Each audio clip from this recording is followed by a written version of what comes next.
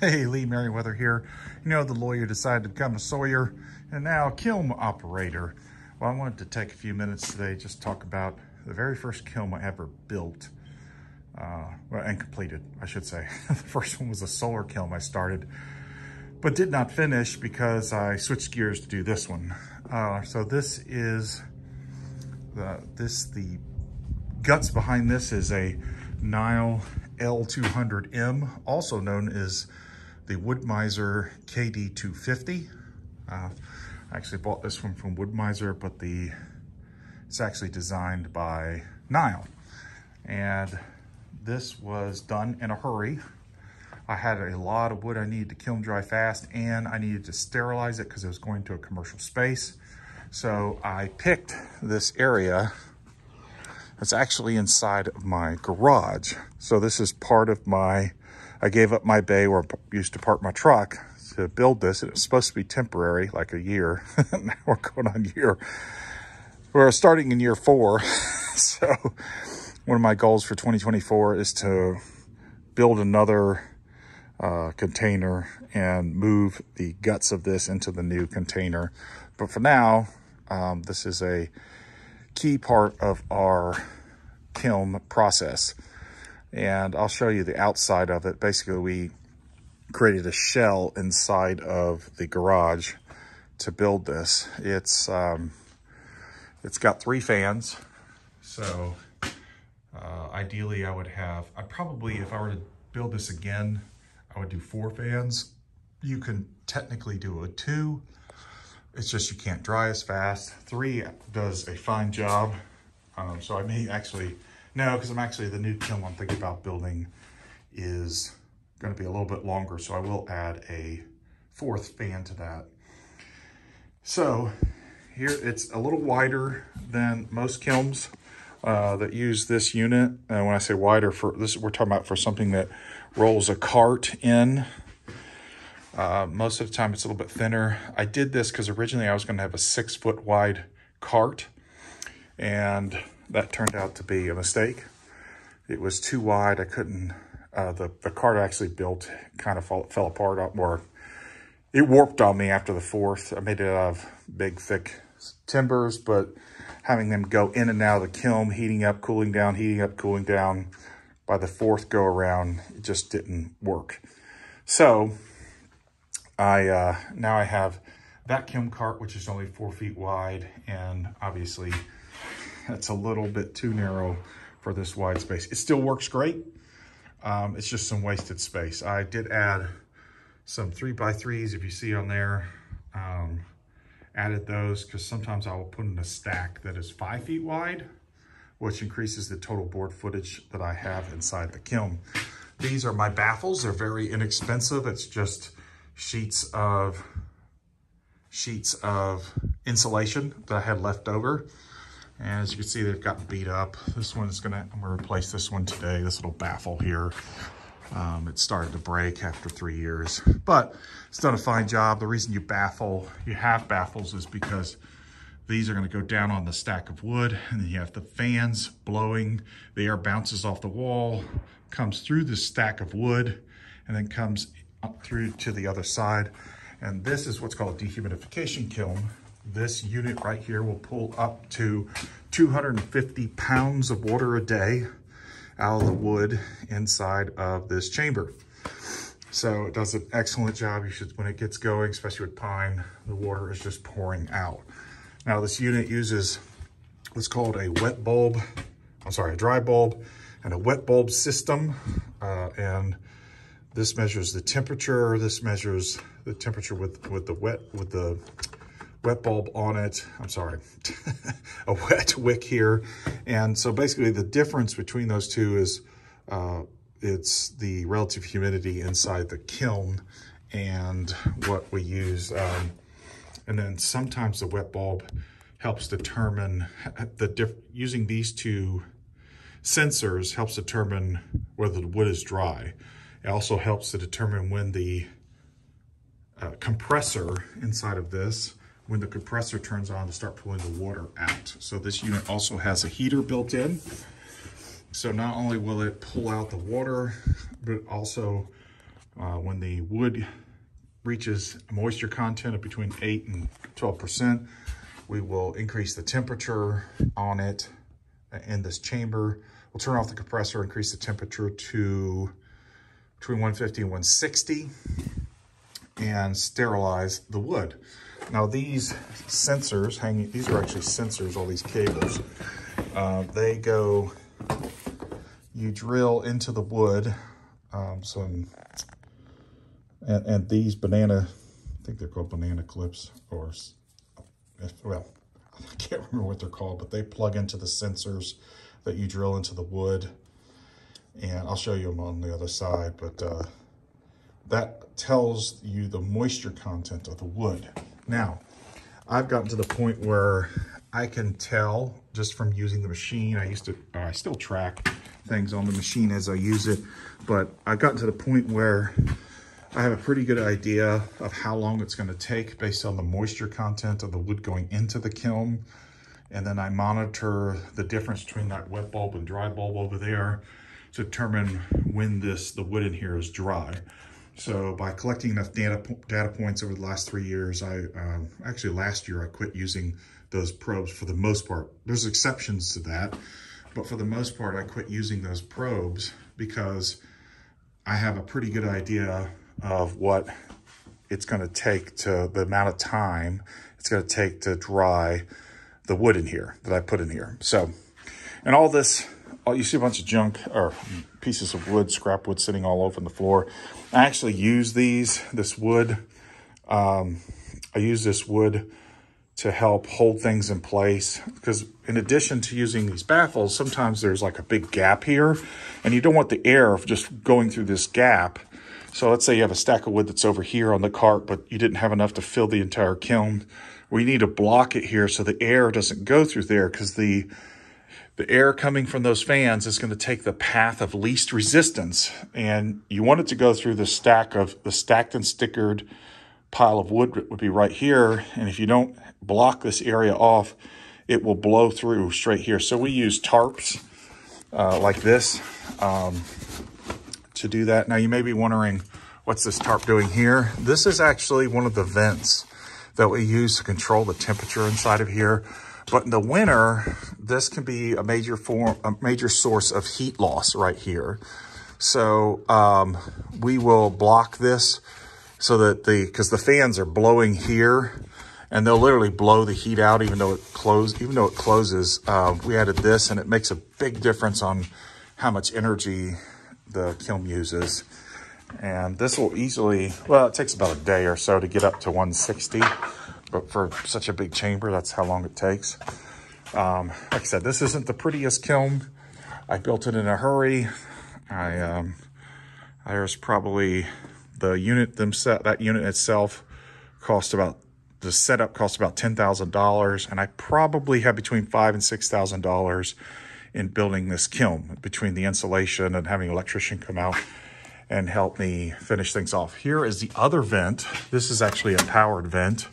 And the reason you have this in here is because if I were drying, for instance, oak or some certain kinds of woods, I don't want them to get too hot, because that can, there is what's called in the chart, every wood species, and there's groups of wood species, has a schedule to follow for dehumidification kilns and different kinds of kilns. But I monitor the computer monitors the heat in here, and sometimes I monitor it myself as well, because sometimes you can have errors and that the kiln could get too hot too early, and it can damage the wood if you don't follow it.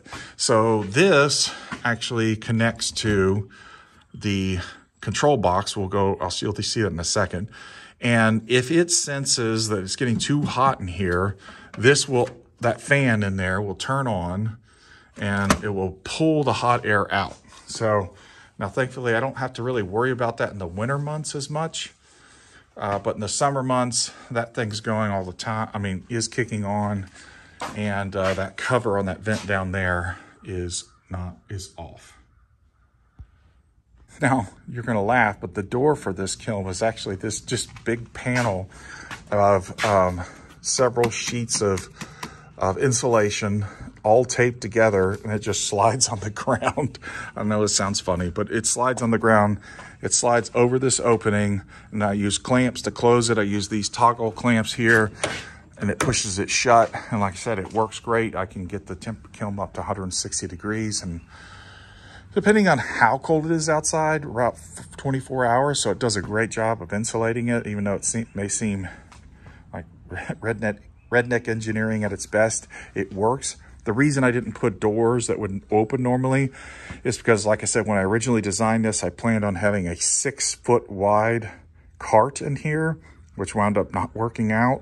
But when I was thinking about it, like you'll notice, like the garage door is here, but the inside of the kiln is here. So I couldn't, if I attached a door to this, it would hit right here. So that's when I came up with this sliding door that would just slide in place. And I know it may seem like redneck engineering at its best, but hey, it works. It's been working for 3 years, and couldn't be happier. Now on this side, this is where you can see, this is the garage. You're gonna have to excuse the mess, because I kid you not, we moved my mother recently, very recently, the last couple of weeks, and we didn't have time to put away all her furniture. She's storing some of it at our house. All this is going into the basement, and we just haven't had a chance to put it all there. So it was raining that day, so we just put it in the garage, and we just haven't had a chance to move it. So you're gonna have to excuse the mess. Normally this area is spotless. My wife parks her car here, and I don't want anything potentially harming her car, so I keep everything nice and neat in here. All right, well, as you can see, basically what I did was I created a frame, almost like doing a timber frame. I milled all the wood myself. I created a frame that would fit these 4x8 sheets of 2-inch thick Owens Corning pink stuff is what I call it. It's the 150. This has an R value of 10. I had 2 of them. And then I had 2 layers of, I forgot the manufacturer of that panel right there. Those have R values of 3.2, but when you put them together, according to the manufacturer, I asked them, oh, this is the name of the company, Silka Pro Select. But anyways, when you stack them together, it's not just 6.4, it's more like 8, is what they told me. And so I have 2 layers of that on the inside. So I've got an R value of around 28 on this kiln. It should be 30, but since I'm already in an existing garage, I'm not, it doesn't have to work as hard because it's already in the garage, and the garage is insulated by itself. So it works just fine. So this is that other, like I said, in the winter, I'll plug, especially, this kiln actually gets used to sterilize barn wood a lot. This is what I call my softwood and high turnover kiln. And so I put this panel to block that fan vent because it's not gonna kick on when I'm sterilizing. And that helps save electricity and helps get the kiln hot fast. Now, this is the control unit. These are the fans. I'm not gonna turn them on because it'll blow down those baffles, but these switches turn on the fans. There's my breaker for this whole control. And this is the main control box. So you'll see it's branded Wood-mizer KD250 because they sell it, but the manufacturer is actually Nyle. And if you turn it on, you'll see it actually shows up, it says Nyle. But I love both companies, and I like working with Wood-mizer and Nyle. So going back to building this, because I had to do it in a hurry, I was able to mill all the wood myself to create the frame for the kiln. And you can see I left myself room to walk around the kiln in case I need to get in there and adjust something. But it saved time because I didn't have to pour a concrete pad. It was already an enclosed space, so I didn't have to worry about as much insulation. I didn't have to create an outer shell for it to protect it from the elements because it was already in here. And there was an existing power source in this garage. You'll see I actually ran this that runs to over there to the power source coming into this building. So, because technically there's enough in here, this building, there's space up there to put like an apartment, which we want to do in the next 2 years, which is why I've got to get this thing out of here and build another one. You can see the downside of doing something in here. See that actually, when I first built this, it wasn't as airtight as I'd like. And that's actually a little bit of mold. It'll come off easily. I'm not worried about it. But that is something I do have to fix. Here, I'll have to scrub it down and then repaint it. So that is that's one of the downsides of putting something like this inside of or building something like this yourself inside of your garage. So yeah, that is pretty much the short explanation of how this works, and how I built it and why I built it. By the way, those sensors that I showed you earlier inside the kiln, that's what those are right there, that monitor the moisture content of the wood that go into the machine. So the machine, and it will actually give you readouts. If I turn this on, it's gonna start blowing. And you'll notice, so the compressor right now is turned off because I was using this to sterilize wood. And so you don't run the compressor, you just run the heater when you do this. So, but you can see where it says probe 1, probe 2. So those are the probes that gives you, and then gives you an average moisture content. But I don't use it much anymore because this thing typically is running just pine and sterilization. And I from experience, know how long the pine takes based upon the moisture content that's going into the kiln. And here, by the way, if you see these, this was extra. I just didn't feel like cutting it, but because I knew this was all temporary. So you'll see a lot of extra wires because I knew this was gonna be temporary, but those are the sensors for the wet bulb and the dry bulb. So, and oh, by the way, this is just sitting up here. This is this hose is, I don't know if you noticed, it's connected in there on the other side to the compressor. And so this hose actually runs out the garage. It's up here right now because I brought it in. It was down below 30 earlier. And since there was no running water in it, I didn't want it to freeze out there. But when we're sterilizing, I just pull that drainage hose up so nobody drives over it or anything. But that drainage hose right there runs out the garage there and drains the water that comes out of the wood. So, yep, I may have forgotten something, but I think I covered most of it. Anyhow, redneck engineering at its best, but does an excellent job kiln drying our wood.